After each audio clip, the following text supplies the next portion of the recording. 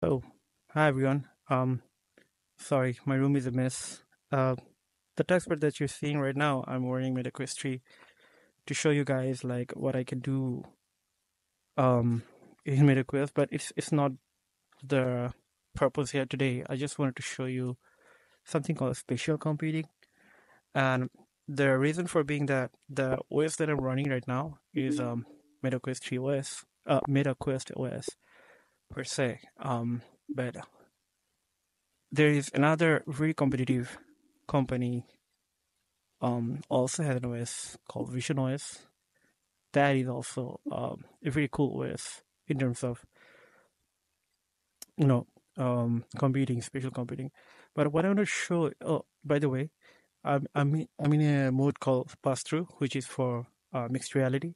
You can just top my head and just be immersed in a place where I have no idea where this place is called. I can show you guys like take it to my settings and change my environment.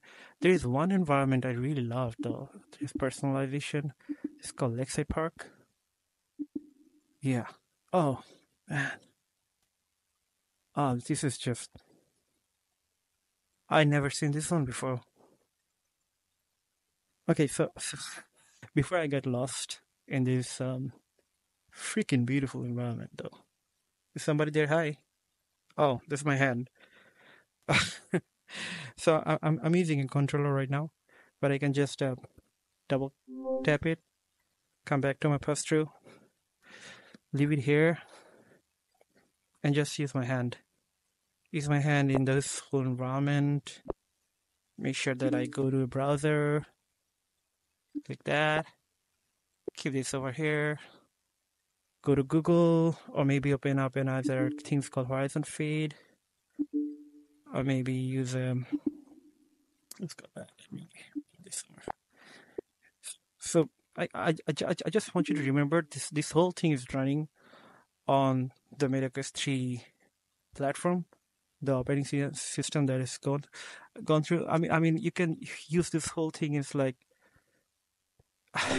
they have their own uh, resource management system and everything. It's running on completely fully on the MetaQuest 3. But what I wanted to show you, even if it's running everything right now, rendering all these things in my headset, I can do spatial computing even on this whole thing running at the same time. Let me show you what I was really talking about. Google. So this whole thing is running. I can play games, videos, whatever I want. But if I wanted to run this something called a spatial app, I want you to I want you guys to see. Yeah, I'm gonna make it controller right now. I just want you guys to see that there is another operating system I can run on top of this operating system, and it is so much familiar with the Vision OS. It's just how much powerful MetaQuest 3 actually is. It's just mind-boggling right now. To me, it is mind-boggling how much processing and can do this Snapdragon XR Gen 2 processor. I can have I can have this keyboard. This is my boundary. Fan is sleeping. I cannot go past this boundary, so that nothing bad can happen. I also should like this. And the thing is, what I can do, I can play music over here, make it flash to the wall. Oh, there is a note app. What I can do, I can just put it right over here, maybe.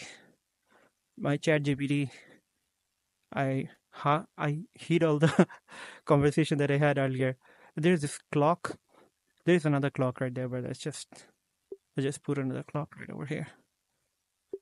And if I want, I can watch another maybe Japanese lo-fi playlist chill video and make it full screen over here. There is something called intercinema mode. Everything will just go away, and I can just immerse myself into this. I mean, this is just freaking It's just this take has come so far. I mean, this is just what I'm trying to show you is that even if I just pause it here, right here, what I'm trying to show you, this is running on top of all the things that I'm running in the background. Oh, the current is. Oh, I got load shedding. Sorry, guys, I gotta cut this video off. Bye bye. Take care. I'm gonna come up with a part 2 and show you all the really cool things with the MetaQuest 3. This is just, for now, I'm blown away. Bye.